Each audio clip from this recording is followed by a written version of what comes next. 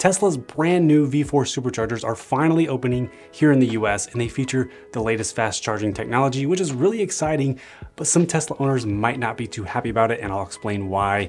And Tesla also just did something that's never been done before, and it will change the game for EV charging and just might be the final knockout moment for gas cars. That and more on today's first episode of Tesla Tuesday, where I go over the past week's top Tesla news in 10 minutes. Now, almost 5 years ago, Tesla released their V3 Superchargers, which were a big upgrade from the previous V1 and V2 Superchargers, with the V3 having the ability to charge at 250 kilowatts compared to just 150 kilowatts. Now, the V3 Superchargers also brought the benefit of not sharing power among the stalls, so each vehicle could reach its maximum charging speed. Now we're starting to see the next generation Tesla V4 Superchargers here in the US after they were first opened in Europe earlier this year. Now, the V4 Superchargers are currently limited to the same 250 kilowatt output as V3, but eventually V4 will be capable of 350 kilowatts just in time for the Cybertruck delivery event, which I do plan to be at, so subscribe to see my video on that. But the Cybertruck will be the only Tesla vehicle for the foreseeable future to take advantage of that 350 kilowatt charging rate at the new V4 Superchargers, because Cybertruck is confirmed to have 800 volt architecture, while all other Tesla vehicles up to this point are still only 400 volts. Now, there are some non-Tesla vehicles that are also 800 volts, such as the Hummer EV and Porsche Taycan, both of which will be able to take advantage of that 350 kilowatt rate at the new V4 Superchargers, since they will be designed to accommodate nearly any EV.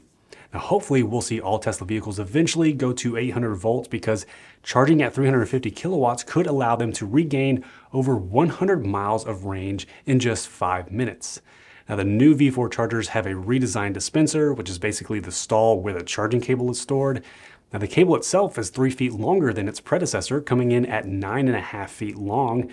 And the longer cable is crucial for the huge Cybertrucks and also for all the non-Tesla vehicles that will begin using Tesla Superchargers when they all get the NACS charging connector, or even when the non-Teslas charge using the Magic Dock that the new V4 Superchargers seem to have installed, along with an all-new built-in screen for processing payments. Now, the first V4 Superchargers in the US have been spotted in Nevada, Oregon, Georgia, and there's even one in my old stomping grounds of Prattville, Alabama, which I might be able to see up close in person next month, so I'll try to capture that in video for you.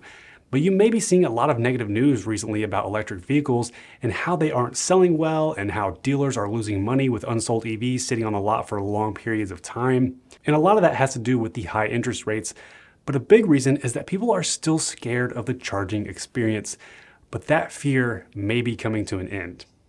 Now, I've been doing YouTube videos for years, and I'm finally going to address a popular comment I've gotten from multiple people, including Christopher Flauton 4525, who has said in the past, "Why don't you shave?" And he really needs to shave that pathetic attempt at a beard. Well, Christopher Flauton 4525, guess who else can't grow a good beard?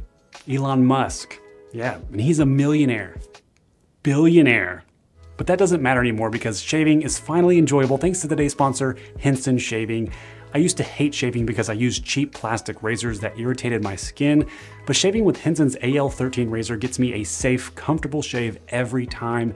It's made from the same aircraft-grade aluminum using aerospace standards at their facility, where they've made satellite components for over 20 years.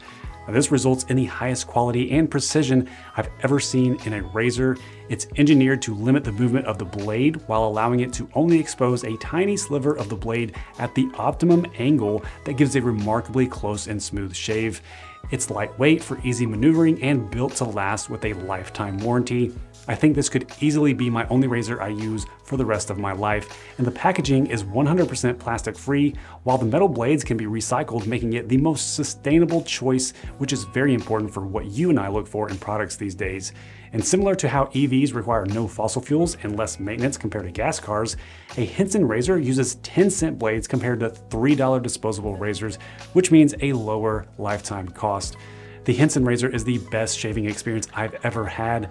Click the link below or visit hensonshaving.com/AndySly to get 100 free blades when you order a Henson razor and experience the difference for yourself.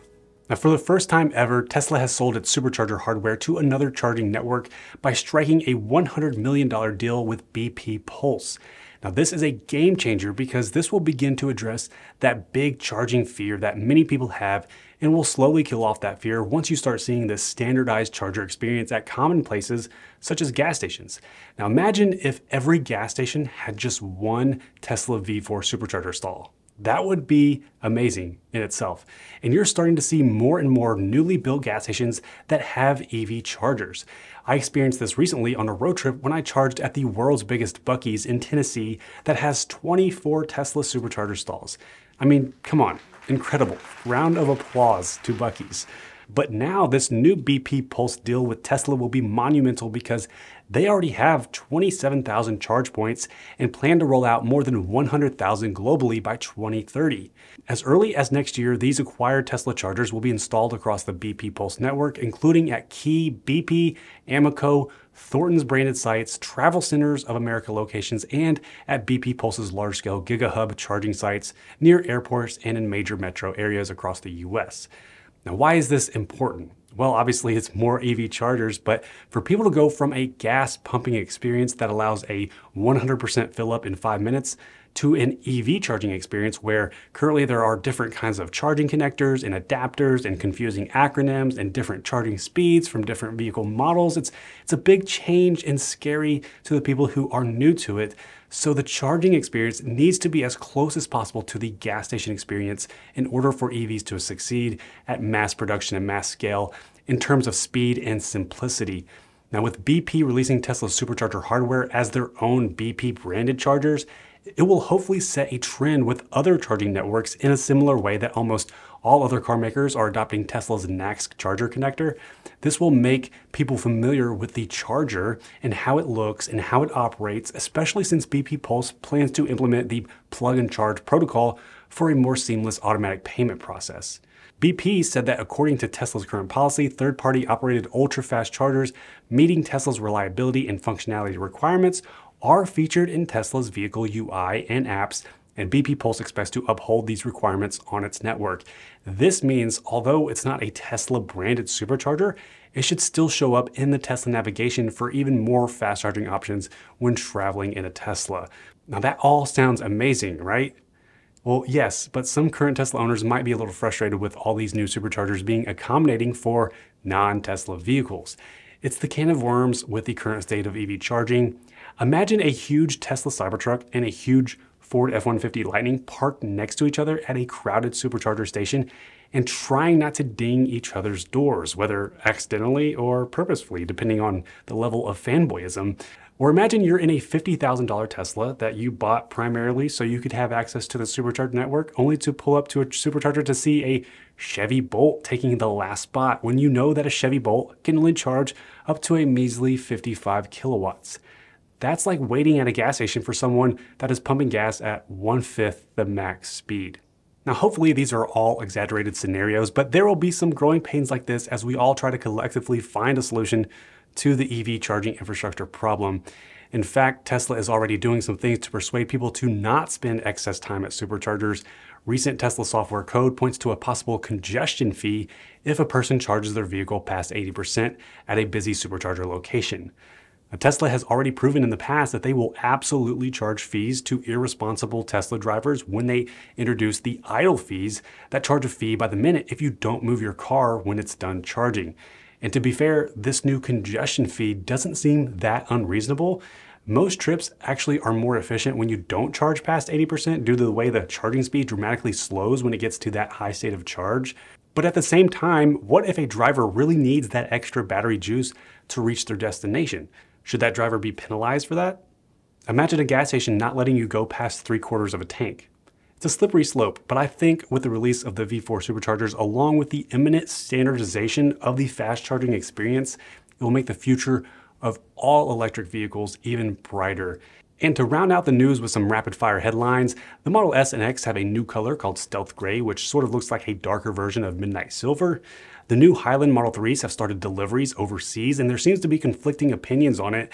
Is it the best Model 3 ever, with the new front seats featuring bolstered side support and new headrests, or have the removal of certain features such as ultrasonic sensors, fog lights, and wood trim leaving people dissatisfied? I guess we'll slowly find out. What do you think? That's it for this week's top Tesla news. If you enjoyed this video, make sure you subscribe, give this video a thumbs up, and I will see you in the next one.